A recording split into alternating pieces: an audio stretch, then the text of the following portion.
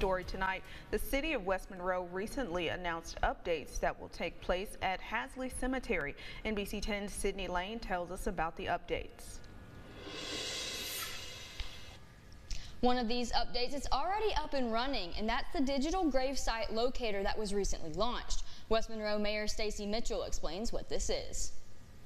One of these updates is already up and running, and that's the digital gravesite locator that was recently launched. West Monroe Mayor Stacy Mitchell explains what this is. Hasley Cemetery is a cemetery that is owned by the city of West Monroe.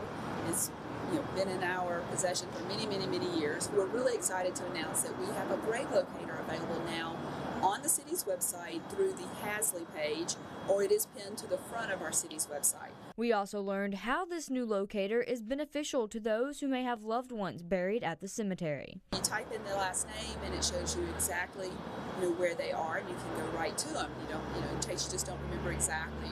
And then of course you're looking to just prepare for the future and have some additional plots maybe around your current family's existing plots. You can see what's available so that you can go ahead and purchase those. Another update that won't be implemented until the first of the year is the increase in the price of a plot from $600 to $1,000. And just recently the Board of Aldermen did vote to charge $1,000 a plot for the cemetery. That price will go into effect on January 1, 2024.